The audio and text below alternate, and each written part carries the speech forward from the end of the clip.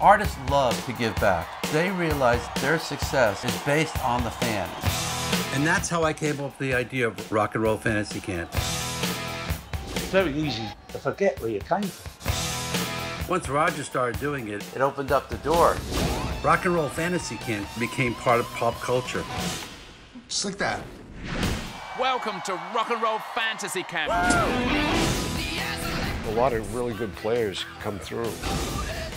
If Bob Dylan and Gene Simmons and Jimi Hendrix auditioned for The Voice, once upon a time, you think we'd make it?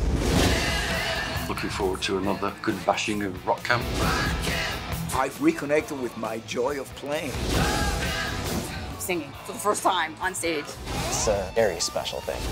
That moment, and for me and for him, it's real. Better than stamp collecting.